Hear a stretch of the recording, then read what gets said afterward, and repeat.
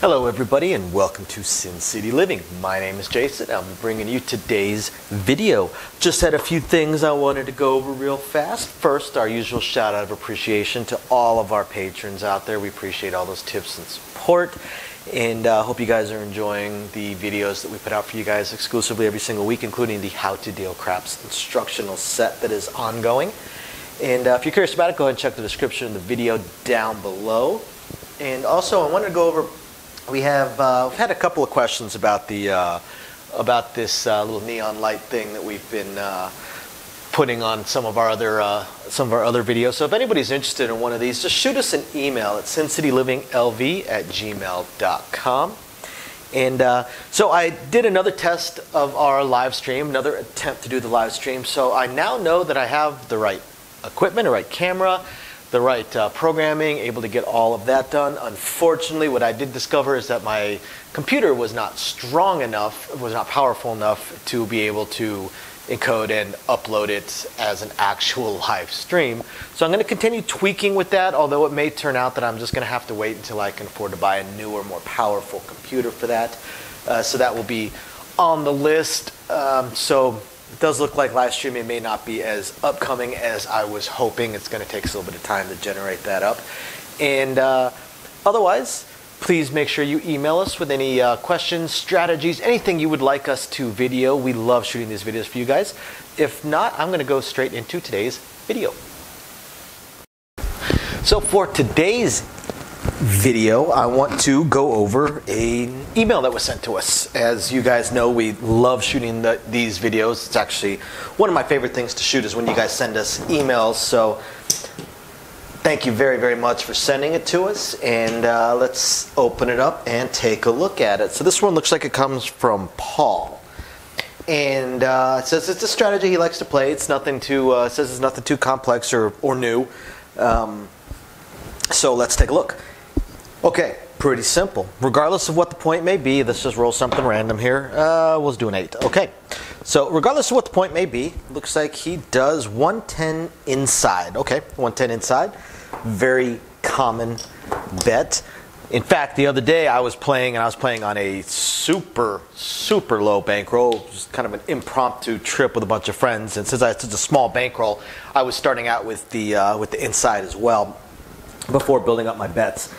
And okay, so starts with 110 inside, and he keeps it relatively basic. Now, before I even read the next line that I'm going to go over, I could make a guess that this was probably going to be a regression strategy. Typically, unless I see somebody buy in with a decent sized bankroll of 1,500, 2,000 or more, when I see the greens hit the table as the very first initial bet, this usually tells me that they're planning on regressing, because the thing about the green bets, at the absolute smallest, even if you have the final two numbers, the 4 and 10, at its absolute smallest, this is going to pay $35, worst case scenario, per number. So when we look at these inside numbers, being the ones that pay the least amount, because the 4 and 10 would pay you $49 each, you're looking at within a couple of hits, having collected enough money to be able to afford to regress down and have all the numbers while still having made a little bit of money. So typically when I see the greens hit the table, right away this tells me that they're probably only looking to hit a couple of times, especially based off of what they do on the very first hit. So from what Paul says, the very first hit, he's going to collect. All right, now if I see greens hit the table and it immediately starts out with a same bet, that definitely tells me 99% of the time this is going to be a regression strategy. Because if the greens hit the table and there's not at least some minor mid-press thing, 5 and 9 to 35 or 6 and 8 to 42, or full presses, then they're probably trying to bank enough to be able to go across. And that's exactly what Paul is doing. He wants to hit twice, and then he wants to take all of his bets down. These numbers right here, this covers half of all possible rolls of the dice. It covers 18 out of the 36 combinations of the dice. Now, 6 of the combos of the dice are going to wipe this out. So this covers 18 of the 30 non-losing rolls of the dice. So this is probably going to happen within 2 to 3 rolls of the dice. I would say worst case scenario, you're looking at 4 rolls, but it could very well, and very often happen that two rolls, the first two rolls of the dice gets you your $70, and you go ahead and bring yourself down. So that's where what would hurt this strategy would be 0.7 outs. 0.7 outs are going to cost you $110. A hit and a 7 out is going to cost you $75. So at that point, if you take a worst case hit, it's going to take quite a few hits. Just like any other strategy, it's going to take quite a few hits in order to build back just to the break-even point. So from here, after he takes everything down, yep, he goes to 66 inside. So he takes his 70 profit, retains 40 of that profit, so he still got his 110 that he initially did, plus, or not 40, 4. He collects his $4, and then he goes to 66 inside.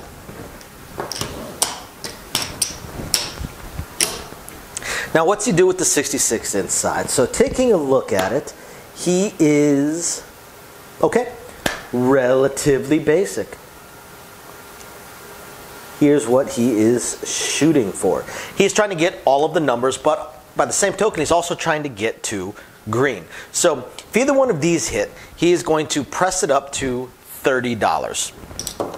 So if an $18 6 hits, we'll pay it 26 for 5, press up to 30, and he's going to collect $9.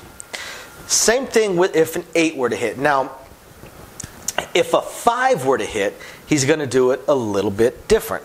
He still wants to go to the greens, right? He's going to collect $11, but he's not going to use this $11. He's going to, or I'm sorry, he's not going to collect it. He's going to use it. If he's on a $10 minimum bet table, he's going to use all $10 to get a 4.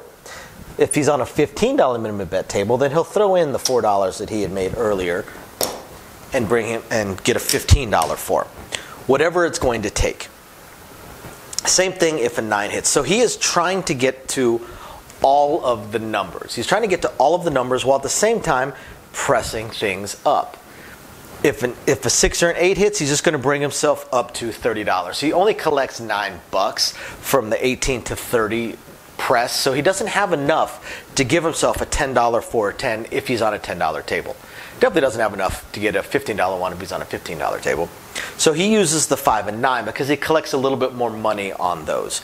Makes sense. I get that. Once he has all of the numbers, once he is across, at that point, he does whatever strikes his fancy. He may do mid presses, he may do power presses, whatever it is he wants to do. So, let's say the 9 were to hit, he throws in his $4 to give himself that 10.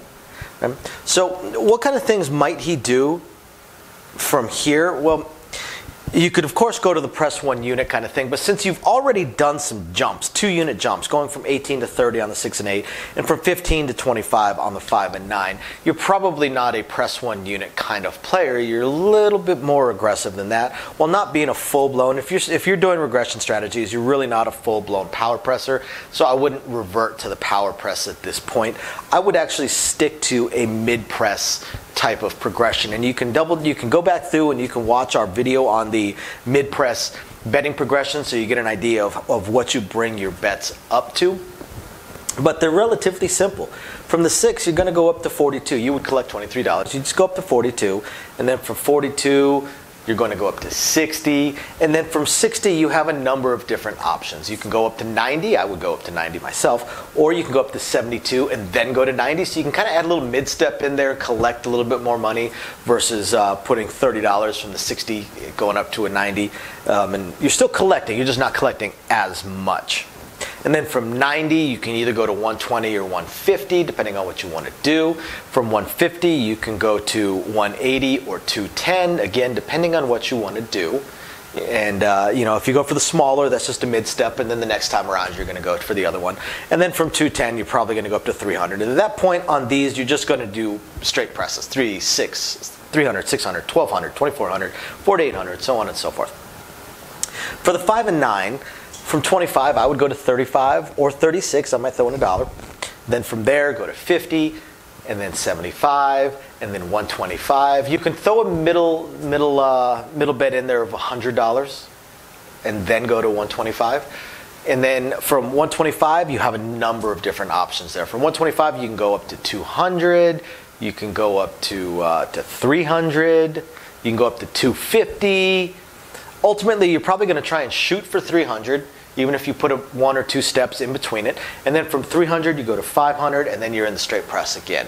500 to 1,000, 1,000 to 2,000, 2,000 to 4,000, so on and so forth. The 4 and 10, you're going to take that $15 straight up to a quarter. You're going to collect, let's see, that's going to, that right there, depending on where you're at, is either going to pay you $27 or $29. So you're going to collect either $17 or $19. So you're going to go to a quarter. Then from a quarter, generally with the 4 and 10, you just do straight presses at that point. From 25 to 50 to 100 to 200 to 400. And there you kind of put a mid-stop in there. Instead of 400 to 800, you go from 400 to 500. But you can also go from 200 straight to 500 without having to throw more money in. You will collect up enough money. You'll get paid enough money to go from 200 to 500.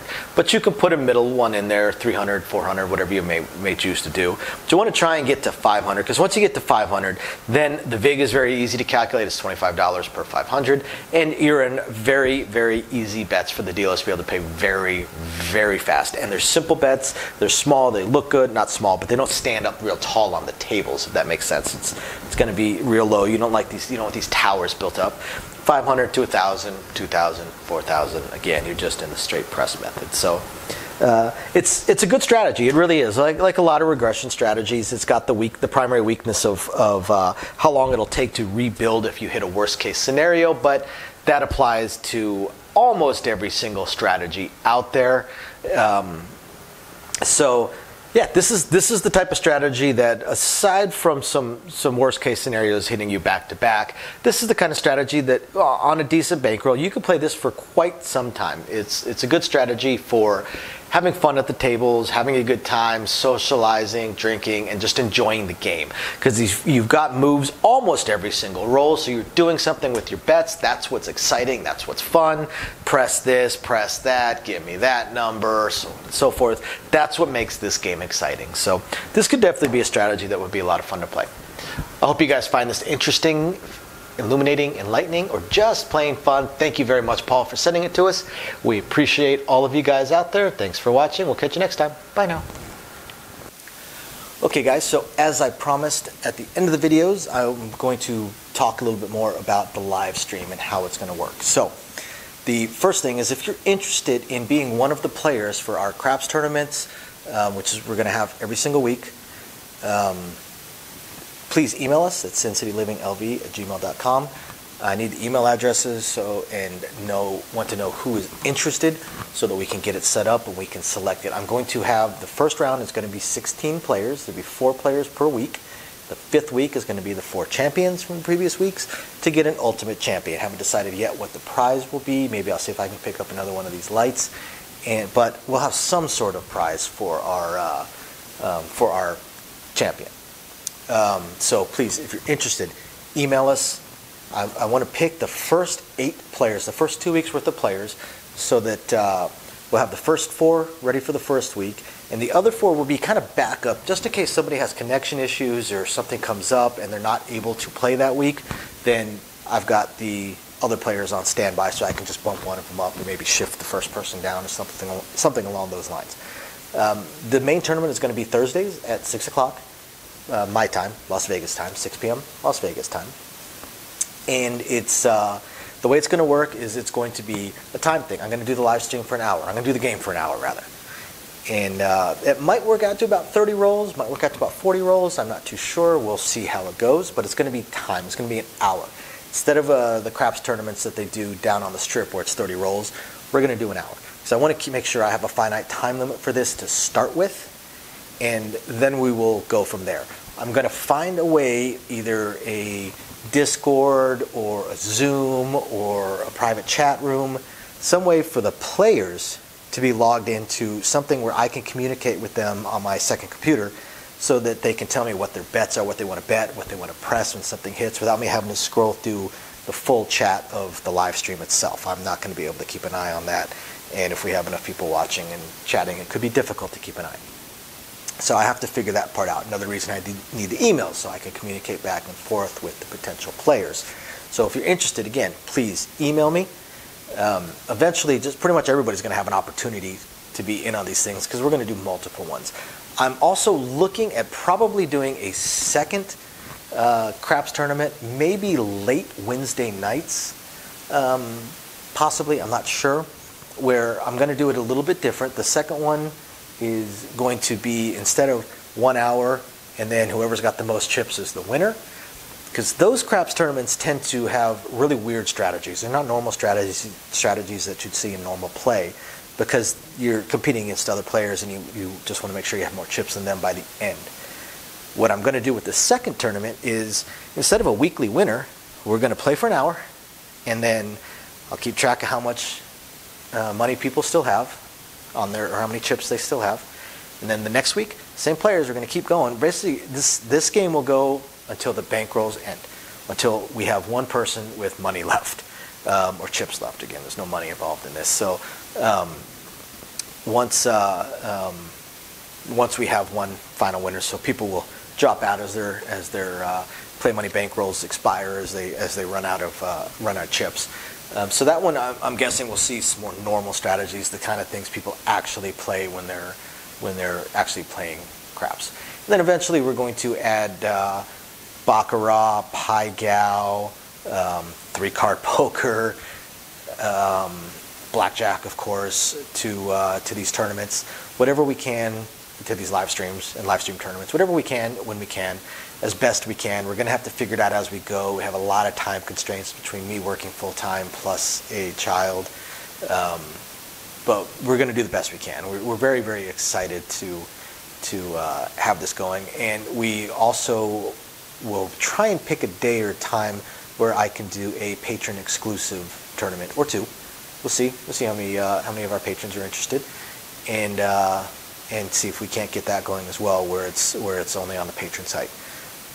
So definitely stay tuned, guys. Please, if you're interested in playing in one of the tournaments or partaking in our live streams, aside from just the chat, obviously it's a live stream. Please watch, chat with us, let us know how it's going or what you think, and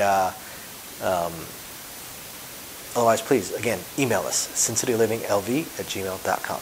Otherwise, I hope you guys are enjoying the videos. Any suggestions, please hit us up. Thank you guys very, very much. We appreciate every single one of you guys, and we will catch you guys next time. Bye now.